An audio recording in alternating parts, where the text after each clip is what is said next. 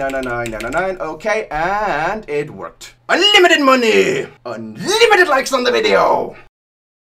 It's me, Jaccarino! And today I'm giving you the updated tutorial on how to use Cheat Engine to modify your favorite Android games for unlimited money and other stuff. As always, all the links down below, like the video, subscribe to the channel, and let's go. So in Cheat Engine, you want to go to Edit, you want to go to Settings, and then you're going to want to change two settings. First one is going to be in Scan Settings, and there you're going to enable the last box under Scan the following memory region types. The one that says Emulator at the end of it. Enable that. Then go to Extra and enable Read Write Process Memory. I'm gonna enable all of these because I just usually do that. Okay. And now the second important thing is don't connect to your actual emulator. Okay, so I'm gonna show you using Nox and showing LDPlayer. So you have your Nox.exe. But the process that you're going to want to connect to is Nox VM handle.exe. That's very key. You're going to want to connect to the handler process, not the actual emulator process. So go for the VM handle.exe, open.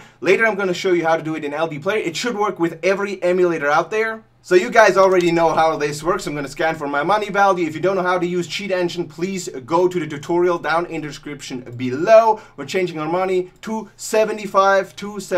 Next scan. We have located our money. We're changing it to 999. Okay, and it worked. Unlimited money! Unlimited likes on the video! So I'm just gonna do the same thing for LDPlayer. What you're gonna wanna do in this case is connect to the handler process there, which is called LD9box headless exe, whatever. Nope. We're doing the same thing, scanning for 300. Again, if you don't know how to use Cheat Engine, there's going to be a tutorial down below in the description. 270, next scan, 270. Let's change that to, again, 999, and blah, blah, blah. There we go.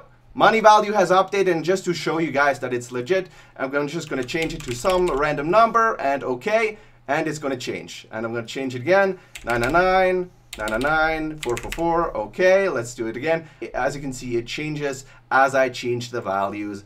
111, and there you go. That's the updated version of how to do this. Of course, this number doesn't look correct. We're gonna go for 999, as is tradition here in the Jaccarino house. So that's it. That's how to use Cheat Engine as a memory editor in Android games to get unlimited money. Of course, this is only going to work on offline games. As always, if you're going to want to get working cheats in a game that requires the internet, what you're going to want to do instead is Google game hacks or HackerBot and go to hackerbot.net. Go to get game hacks, go then to our hack finder tool and just enter the name of your game, what kind of cheat you're looking for, and ideally for mobile games, especially on Android, you're going to want to have a version number and start downloading the best cheats from the best sources out there for any game, Android, iOS, PC, whatever you want. So Google HackerBot or game hacks and go to hackerbot.net. Anyways, guys, that's it. That's it for this video. This is the updated version. This is going to work in 2023, probably 2024,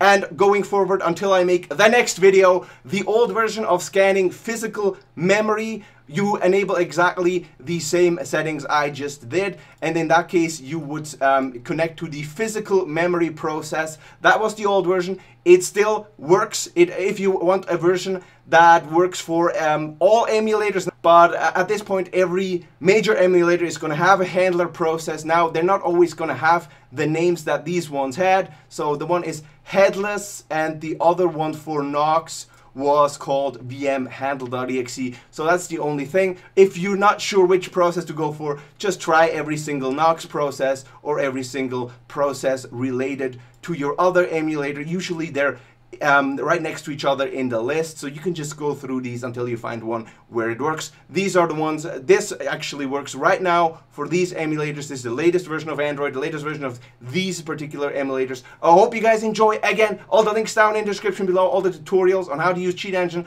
how to cheat in your favorite games using Cheat Engine and Android. If this video has helped you at all, like, subscribe, and all that jazz. I'll see you guys next time. Jaccarino out. Buonasera. Bye bye.